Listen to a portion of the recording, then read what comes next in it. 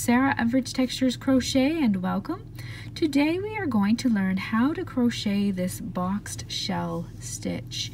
Now this stitch is a very easy stitch. It creates a very open, airy fabric, but it has quite a bit of stability as well. The stitch is made up of double crochet stitches as well as chain stitches. For this tutorial, I'm going to be using the Caron times Pantone by Yarnspirations, and this is the Merino blend. And I'm also going to be using a 6mm crochet hook.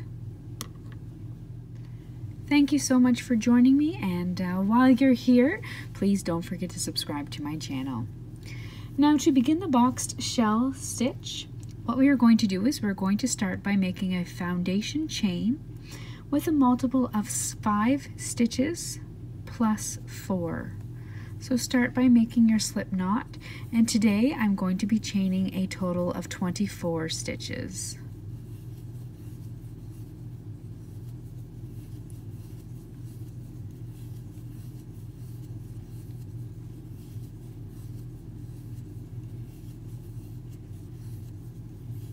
There's 19 and 20. 23 and 24. Once you have your starting chain the desired length, you're going to start by skipping the first 3 chains on your foundation chain, and this is going to count as a double crochet stitch. Then in your 4th chain from your hook, you're going to work 1 double crochet stitch. Chain 3, skip 3 chains, and work 1 double crochet in each of the next 2 stitches.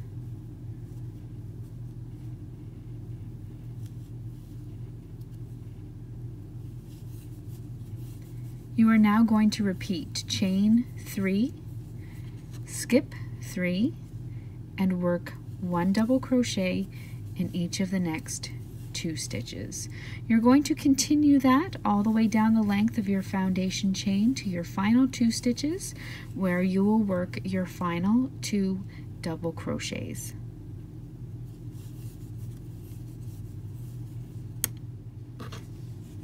At the end of your chain, you are going to chain 3, which counts as a double crochet stitch, and turn your work. We're now going to work some shell stitches all the way across. To work your shell, you're going to skip the first 2 double crochet stitches and the first chain, and in the second chain of that chain 3, you are going to work 5 double crochets.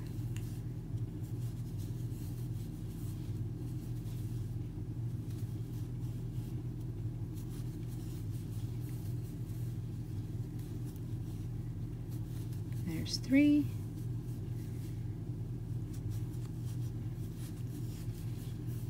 4, and 5.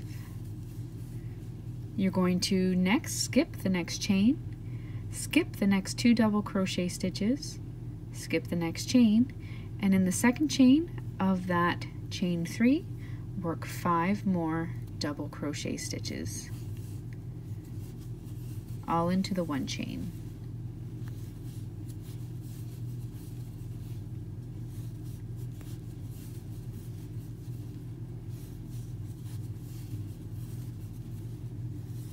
You're going to repeat that all the way across, and when you come to your final double crochet, which is that turning chain 3, you are going to work your final double crochet stitch, or a final double crochet stitch, into the top of that chain 3.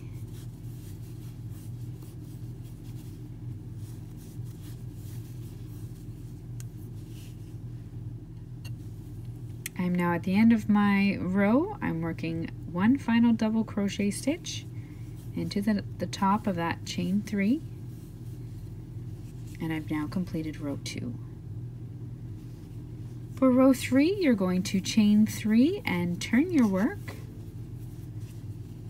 You're going to skip that first double crochet stitch where you have your chain 3 coming, because your chain 3 counts as a stitch, and into that next double crochet work 1 double crochet stitch, chain 3, skip the next 3 double crochet stitches, and work 1 double crochet in each of the next 2. You're now going to repeat chain 3, skip 3, and work 1 double crochet in each of the next 2 stitches. Repeat that all the way across to your final 2 double crochet stitches, and you will work your final 2 stitches in those. Your final stitch is in the top of that turning chain 3.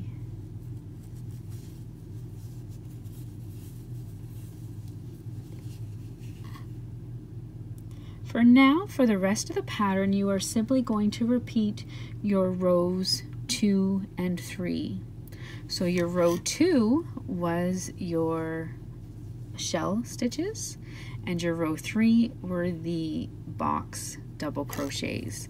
So chain 3, turn your work, and into that second chain of your chain 3, work 5 double crochet stitches. Repeat that all the way across, work your double crochet, final double crochet in your chain 3, and then chain 3 and turn your work, and then continue on repeating row 3. And that's all there is to working this boxed shell stitch.